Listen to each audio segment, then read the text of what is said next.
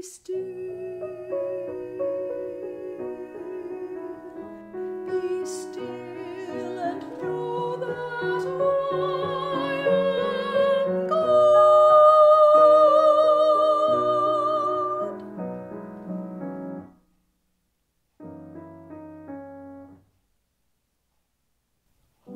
I will hear what the Lord will speak. He will speak peace. He will speak peace to his people and his saints. Peace.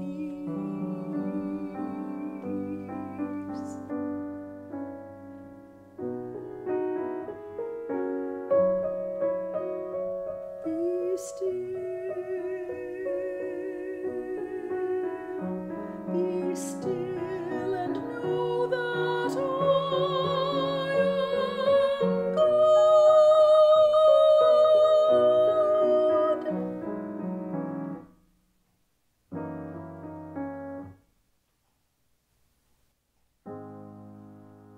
The Lord is nigh unto all them. The Lord is nigh unto all them that call upon him in truth. That call upon him in truth. Let the words of my mouth and the meditations of my heart be acceptable in thy sight, O God, my strength and my Redeemer.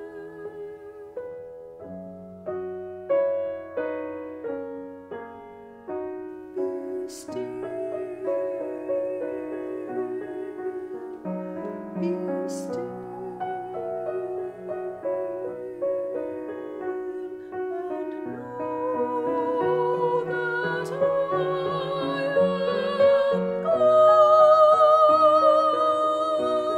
God.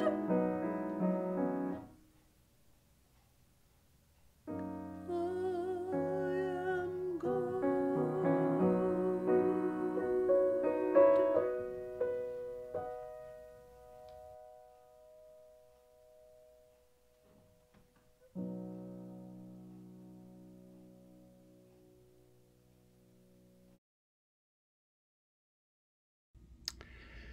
Good morning, everyone, and welcome to our worship service at Chalmers United Church in Kingston, Ontario. We are grateful this morning to the Reverend Dr. Don Meisner for leading us in worship. Don is a graduate of McMaster University and the Andover Newton Theological School in Massachusetts, where he obtained his Doctor of Ministry in 1973. In 1968, Don was ordained to gospel ministry with the Baptist Convention of Ontario. He transferred his ordination credentials to the United Church of Canada in 2002. Over the course of his professional career in Canada and the United States, his ministry has included chaplaincy with the Correctional Services of Canada, being a clinical, pastoral, and spiritual care educator as a faculty member at theological colleges and for the church, and serving as a pastoral minister. Don and his wife Bonnie have collaborated as educators over their careers. They enjoy spending time with their family of 3 sons and daughters-in-law and 9 grandchildren. Don continues to provide pulpit supply, spiritual direction, future direction planning, and pastoral consultation. Thank you, Don, for leading us in worship this morning. We also thank Joan and Bill Agnatoff, the members of the hymn choir, and Brigitte Holschuh, our sound tech, for their contributions to this service this morning. During the stay-at-home order, our services will be pre-recorded and posted on the Chalmers YouTube channel. Next Sunday, May the 23rd, our guest minister will be the Reverend Phil Hobbs. The May 11th Lunch and Learn meeting had to be postponed and has been rescheduled for this coming Tuesday. If you hadn't already registered and would like to attend, please see the Chalmers announcement and news e-blast for details. On May 30th, we will worship with other congregations in the Joint Ecumenical Worship Partnership on Trinity Sunday. If you would like to participate in the mosaic video of the great hymn, Holy, Holy, Holy, it is being recorded for that service. Please contact me to receive the recording instructions. The deadline for submitting recordings is May the 18th. Also, if you would like to participate in the service by preparing and recording the welcome and call to worship, please contact me. My contact information is found in the congregational e-blast and in the bulletin. The 11 members of the Chalmers Pastoral Care Team met by Zoom on May the 7th. Please check out what has been happening and what is being planned by looking at the Chalmers News and Announcement e-blast. I draw your attention to the other announcements printed in the bulletin. Since time immemorial, Indigenous peoples have occupied and cared for this land. In acknowledging this land, the traditional home of the Anishinaabe and Haudenosaunee, we seek to rebuild right relations with First Nations, Métis, and Inuit peoples, to learn from them and to live on this land with respect and gratitude for its bounty.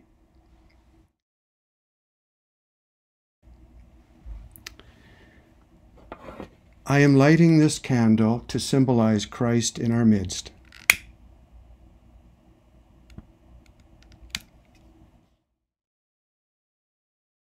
The call to worship today is based on Psalm 46:10.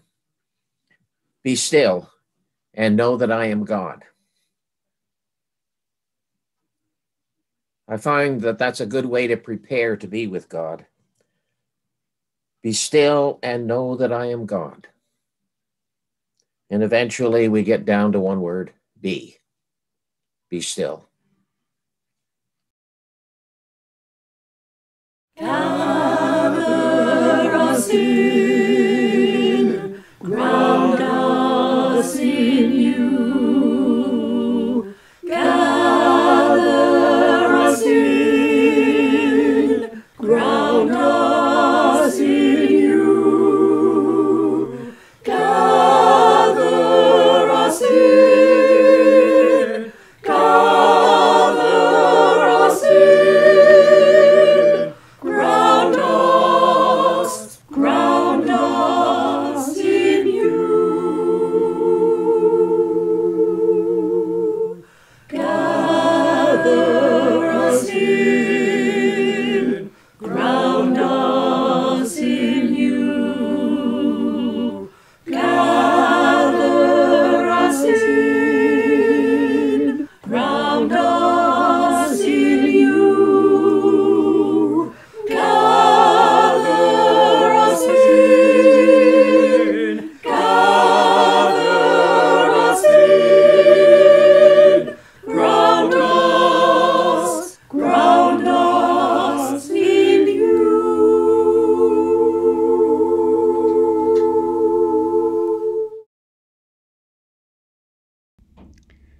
Let us pray. Awaken us in worship to experience you, not so much as one we need to summon, but as one who longs to be present to us, as one who understands our humanness and welcomes our openness. Awaken us in worship to the experience that you are really present. Awaken our longing for security and help us to see that you are a security we can trust in the midst of all the challenges of the pandemic. Assure us that today we do not walk alone. As we risk being still, awaken us to your living presence. Amen. Our first hymn is I Am the Light of the World, number 87 in Voices United.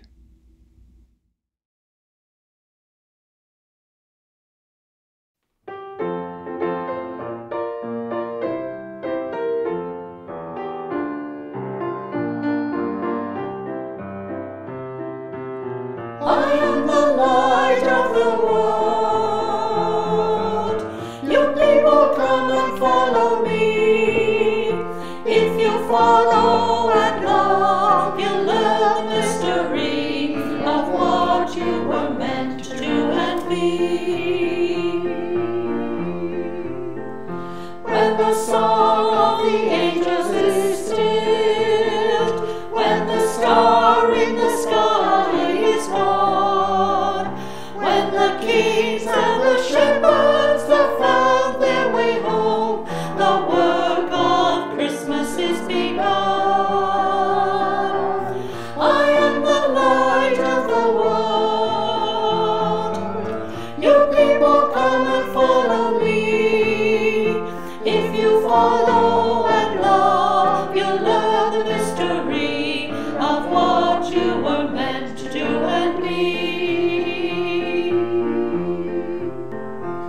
To find the lost and lonely one, to heal the broken soul with love, to feed the hungry children with warmth and good food, to feel the earth below, the sky above. I am the light of the world. You people come and follow me. If you follow and love, you'll learn the mystery of what you were meant to do and be. To free the prisoner from all chains, to make the powerful care, to rebuild the nations with strength of goodwill, to see God's children everywhere. I am the light of the world. Your people come and follow me. If you follow and love, you'll learn the mystery of what you were meant to do and be.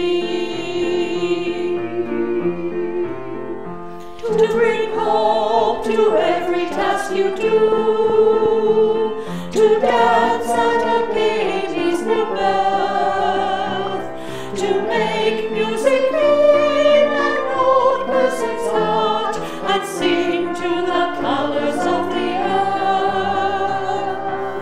I am the light of the world. Your people come and follow me. If you follow and love, you'll learn the mystery of what you were doomed to never be.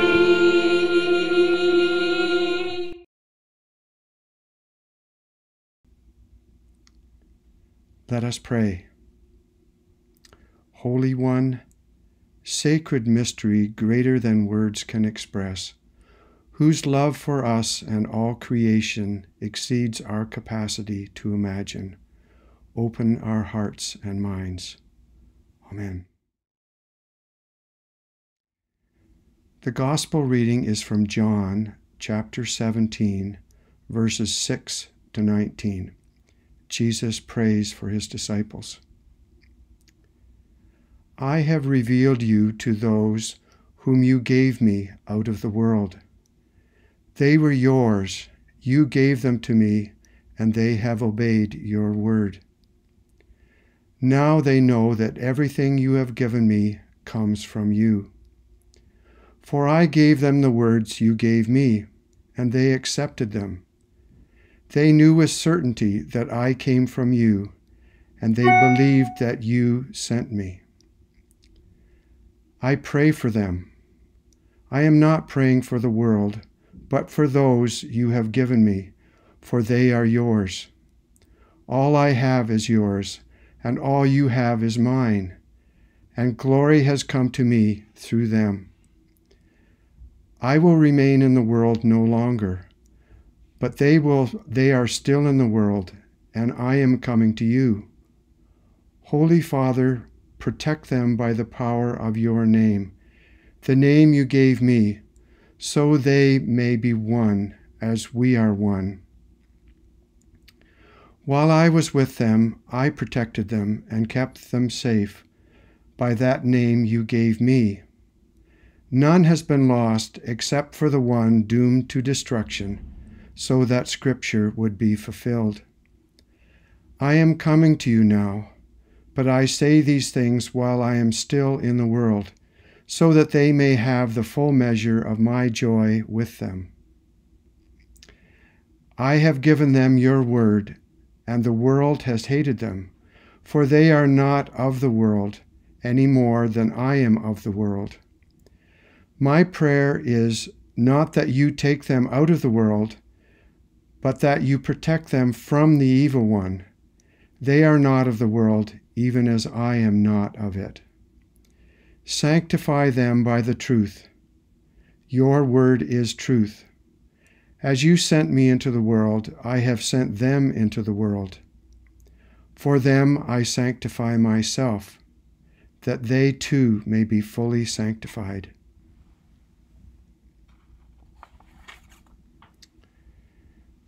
The second reading is from the book of Acts, chapter 1, verses 15 to 26. In those days, Peter stood among the believers, a group numbering about 120, and said, "Brothers and sisters, the scripture had to be fulfilled, in which the Holy Spirit spoke long ago through David concerning Judas, who served as a guide for those who arrested Jesus. He was one of our number and shared in our ministry." With the payment Judas had received for his wickedness, he brought a field. There he fell headlong. His body burst open, and all his intestines spilled out. Everyone in Jerusalem heard about this, so they called that field, in their language, a Caldana, that is, field of blood. Peter said, "It is written in the book of Psalms, 'May his place be deserted. Let there be no one to dwell in it.' And also, 'May another take his place in leadership.'" Peter continued, "Therefore, it is necessary to choose one of the men who have been with us the whole time the Lord Jesus was living amongst us, beginning from John's baptism to the time when Jesus was taken up from us. For one of these must become a witness with us of his resurrection." So they nominated 2 men, Joseph, called Barsabbas, also known as Justus, and Matthias. Then they prayed, "Lord, you know everyone's heart. Show us which one of these 2 you have chosen to take over this apostolic ministry, which Judas left to go where he belongs." Then they cast lots, and the lot fell to Matthias, so he was added to the 11 apostles. Hear what the Spirit is saying to the church. Thanks be to God.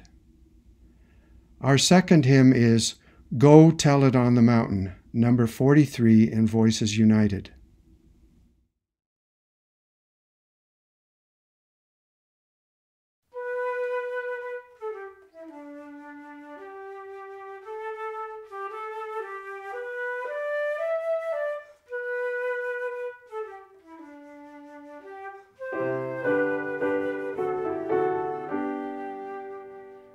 Go tell it on the mountain, over the hills and everywhere.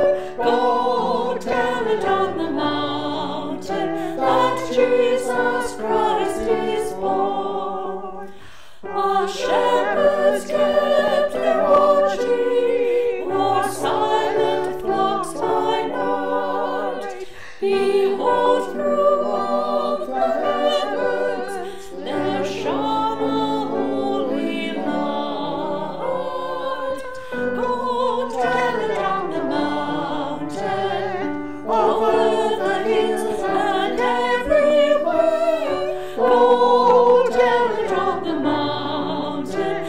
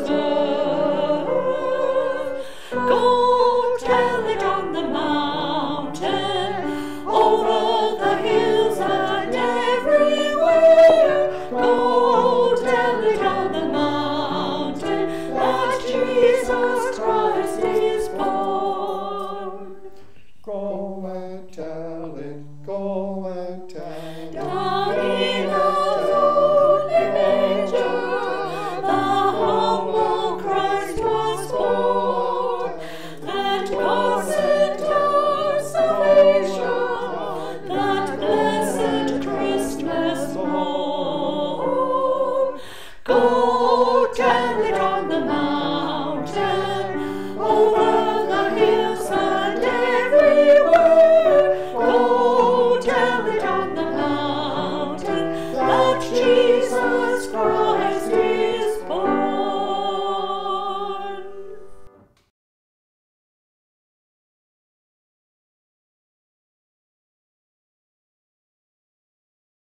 Next passage that has been read in the United Church lectionary version, the description of Judas' fate is left out.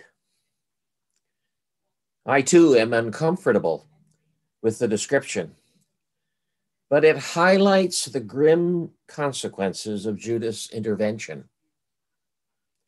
I believe Judas was impatient with Jesus and was attempting, in going to the authorities, to force Jesus into asserting his kingdom and thereby destroy the oppressive kingdoms of both Rome and the religious community. I see his suicide as his reaction to what his intervention contributed to bringing about.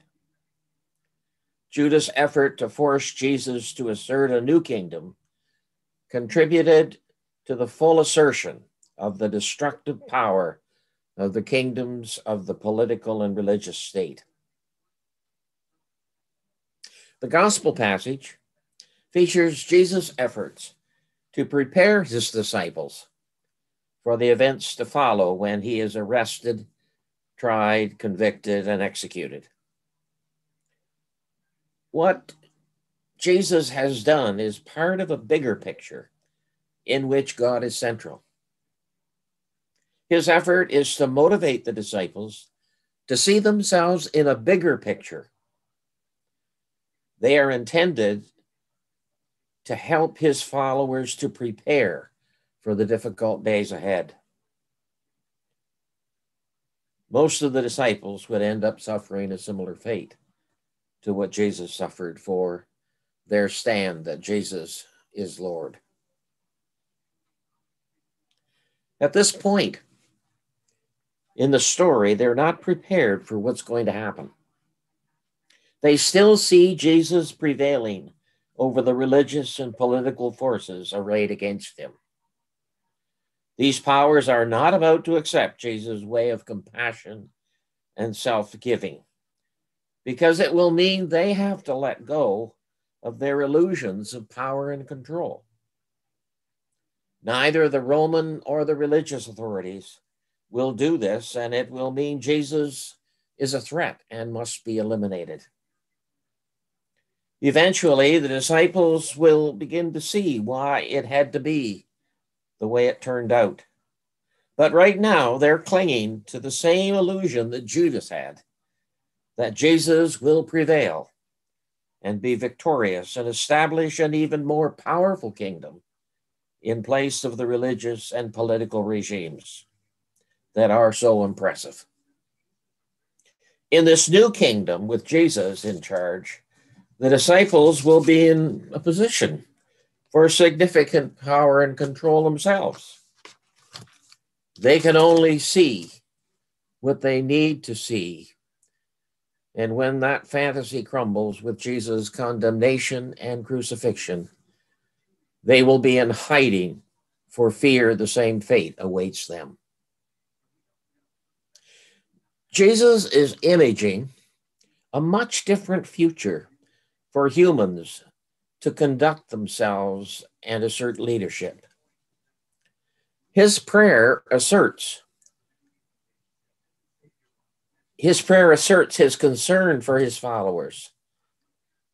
His words, I quote, "But now I am coming to you," he's speaking to God, "and I speak these things in the world, so that they may have joy made complete within themselves. I have given them your word, and the world has hated them because they do not belong to the world, just as I do not belong to the world. I'm not asking you to take them out of the world, but I ask you to protect them from the evil one. They do not belong to the world, just as I do not belong to the world. Sanctify them in your truth. Your word is truth. Those who see themselves as belonging to the world cannot see beyond the definition of how humans gain power and control. It is only as we dare to see beyond making a kingdom here and now that we can begin to see the bigger picture beyond the limitations of this world. Jesus' image of God is one that transcends the limits of what we humans create on this earth. This image will equip him to get through the suffering that is just around the corner for all who defy the ones who live with the illusion that they are in charge.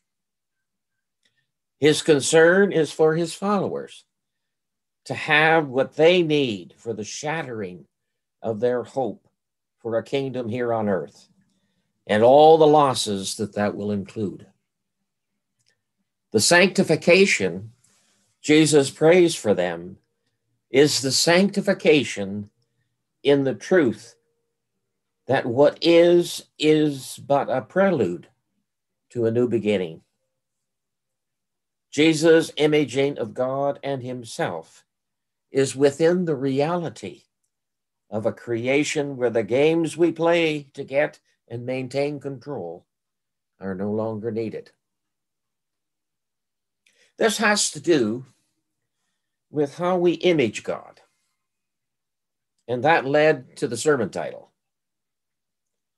The kingdom of God image creates a hierarchical system of ranking based on the imaging of king at the top of the pyramid and a hierarchical system of power all the way down. What I believe is a more accurate image for Jesus that he lived out is to get the G out of the kingdom, which leaves us with the word kin. A word that is inclusive and a word that is warm and welcoming. If we are kin, then we're part of the family. And that is how I see our connection with God. The choice we have is how we choose to be in God's kingdom that is grounded in self-giving love. Henry Nouwen writes, "Many voices ask for our attention. There's a voice that says, prove that you're a good person. Another voice says, be sure to become successful, popular, and powerful. Another voice says, nobody cares for you." One of many of the voices. But underneath all these often very noisy voices is a still small voice that says to us what God said to Jesus: "You are my beloved. My favor rests on you." This is the voice we most need to hear. But to hear this voice requires special effort to listen, special time apart to get free of enough of the clamor of all the distracting voices that demand our attention, a willingness to pay the price to listen. For me, this takes having human companionship that encourages me to remember how it is God meets me, confronts me, and guides me through what I need to confront, to be able to listen and to hear the many ways God has to provide the spiritual assurance that I need to motivate me to be all I can be here and now. A shift in imaging from kingdom to kingdom represents a movement in our experience of Jesus, imaging the relationship with God from the hierarchical to the imaging of that is inclusive and welcoming. James Findlay is a clinical psychologist. He's also a deeply spiritual person who writes about his journey with God and helps others to explore their own journey with God. He writes this about his journey. I was raised in a home with a lot of trauma. Physical, sexual, emotional. This left me pretty messed up. And after graduating high school, I ran away from home and joined a monastery. I thought if I did that, then God would fix me. But it didn't work out that way, and I ended up running away from there as well. All the stuff I had lived through at home growing up came out in feelings of fear and confusion.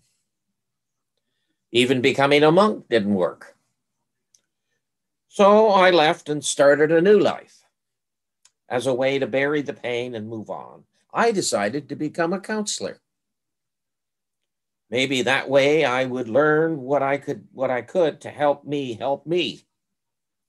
That didn't work either.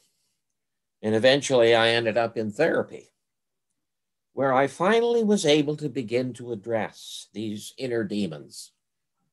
Fortunately, the counseling came in a setting where I was encouraged to pray and to be open to what God might be up to in my life.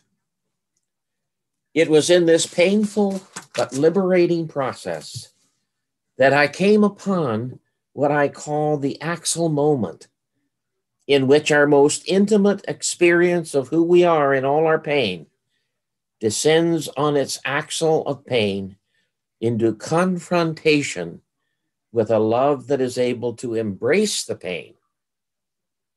In this deep, vulnerable place of exposure that I feared would destroy me, I encountered the loving presence of God welling up and giving me a personal and intimate healing journey.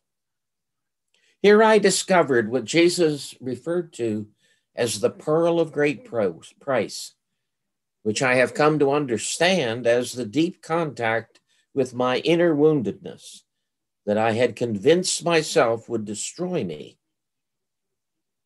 But in the presence of God, it was carried into an invincible love.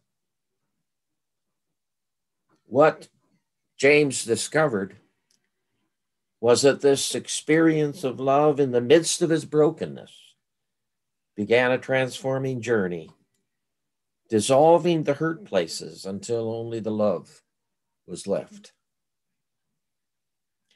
At a retreat I completed many years ago in Saskatoon, I had the opportunity to be with James Finley.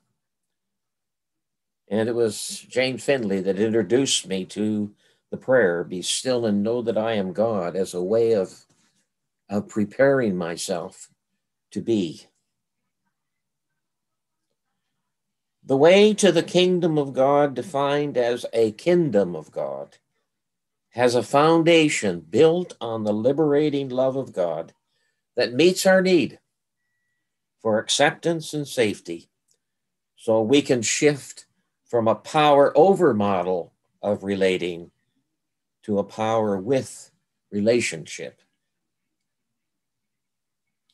Well, I'm weary of the pandemic limitations, as I expect many of you are. I'm used to being active and traveling to see family in Saskatchewan and Oklahoma. I haven't been able to see them for over a year and a half. The prospect of the vaccinations has been encouraging, but it is likely there will continue to be restrictions in travel over the course of the summer. Last weekend, I celebrated the arrival at 78 years of age. And this period in my life is proving to be an awakening to the limits of time and mobility. What I have taken for granted is not necessarily something I can accomplish. This gospel lesson confronts me with the futility of a definition of life that does not see it as but one stage of our being relationship with God. A few weeks ago, the gospel lesson included Jesus' words about him being the vine and me one of the branches. Well, it sure helped me put me in perspective. Today's gospel assures me of God's faithfulness at every stage of life's journey. It is when I put what I know of my life in the perspective of the bigger picture that I can rest in whatever I must accept as limits. Let love be my guide and give thanks for a hope that connects all of us to a bigger picture. Let us pray. Oh God, help us to trust our being in your care. Help us to see ourselves as part of a kingdom, part of the family, a member of the family who is cherished and valued and welcomed. As we do that, help us to find courage for our journey and confidence in the one who journeys with us. Amen.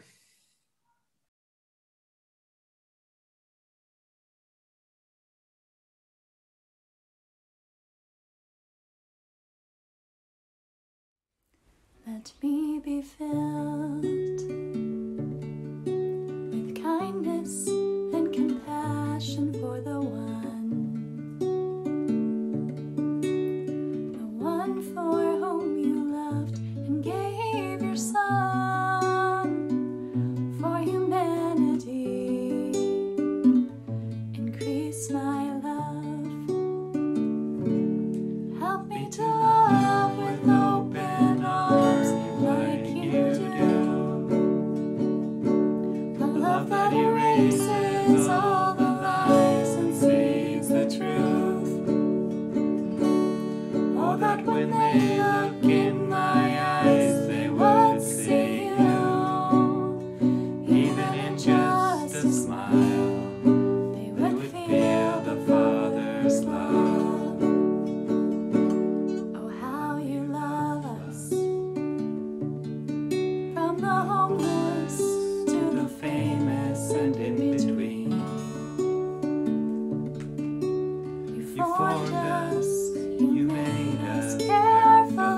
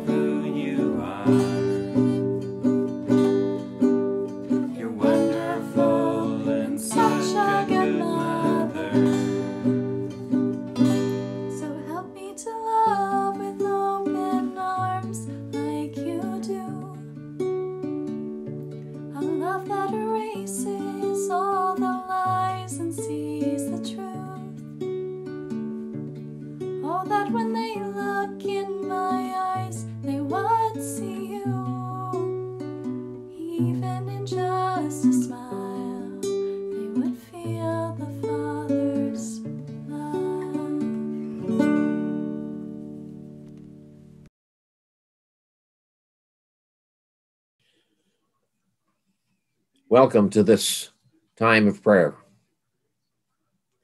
I return to that passage in Psalm 46:10.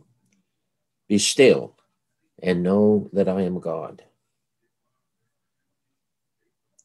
Help us in prayer, O God, to see you not so much as one we summon, but as one who longs to be present to us, as one who understands our humanness and welcomes our openness. Help us to know that God is present. While our sins distract us and undermine our confidence in your grace, what gets in the way is not so much our sin as it is our fear. Our fear that you will judge and cast us aside as hopeless cases. A fear that you will demand what we don't want to give. A fear that our plan for today and tomorrow will be interrupted. A fear that God will take us on a journey where we don't want to go. Help us to be still and know that you are God. Help us in this time together to be still long enough to be receptive to your presence, to hear your voice, to feel your touch, to experience your reality. As we be still, we recognize that there are many challenges we face. We got decisions to make, people to see, tasks to accomplish, enemies to face or to avoid, and demands that we don't want to think about. We got aches and pains physically that demand our attention and tempt us to feel abandoned or out of control. We have many things to distract us and challenge our capacity to be still and to be present to you. We got worries about our family, our health, about how we're going to cope with the demands of this next week, of how we're going to react to those situations we don't like to have to face. We got fears every day when we open our newspapers about our safety and the difficulties and challenges our families face in earning a living and in finding some security and confidence for their future. Being still is difficult in a world like ours. Help us, O God, to know that you know how difficult it is to just be, that you do not judge us, that you assure us that your love is sufficient to see us through. Help us to relax in your embrace. Help us to be still and know that you are God. Help us to be still. Help us to be. In the midst of whatever stillness we can allow ourselves to experience, help us to enter into it as we share the Lord's Prayer. I invite you to read it with me.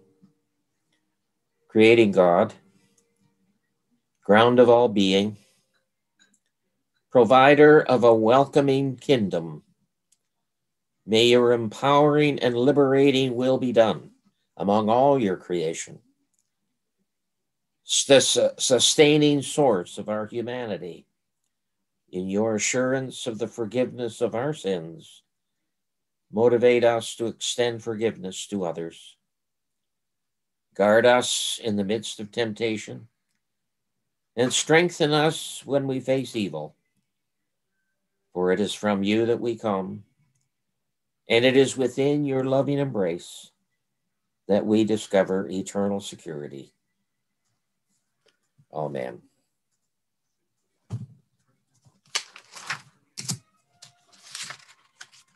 The hymn, number 660, How Firm a Foundation.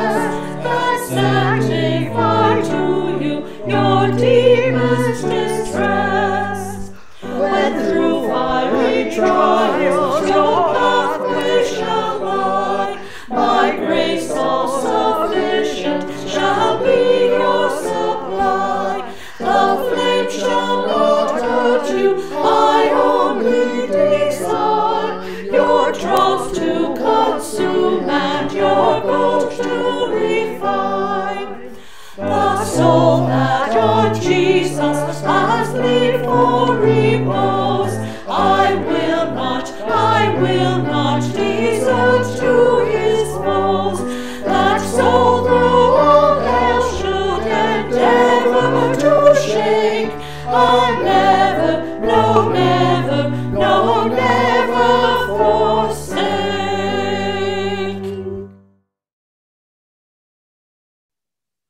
As you enter a new week of opportunity and challenge, may you have the courage to befriend your eternal longing. May you enjoy the critical and creative companionship of the question, who am I? And may it brighten your longing. May a secret providence guide your thoughts and shelter your feeling. May your mind inhabit your life with the same sureness with which your body belongs to the world. May your sense of something absent enlarge your life. May your soul be as free as the ever-new waves of the sea. May you succumb to the danger of growth. May you live in the neighborhood of wonder. May you belong to love with the wildness of dance. And may you know that you are ever embraced in the kind circle of God. Amen.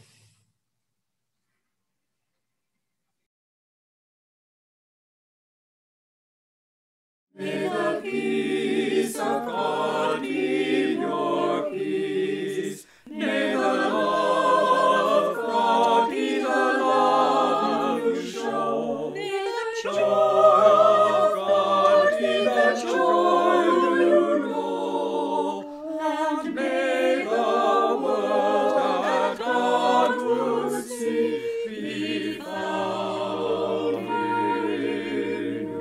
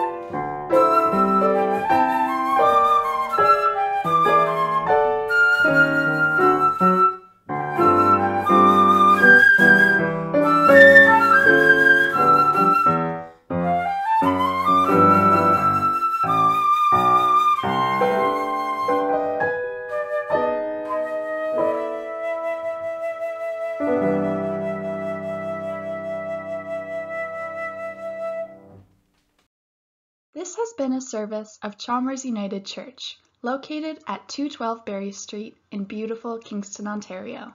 We are funded entirely by donations from people such as yourself. If you wish to contribute to Chalmers Ministry or would like to find out more about our life and service, please visit our website at chalmersunitedchurch.org. Thank you for listening.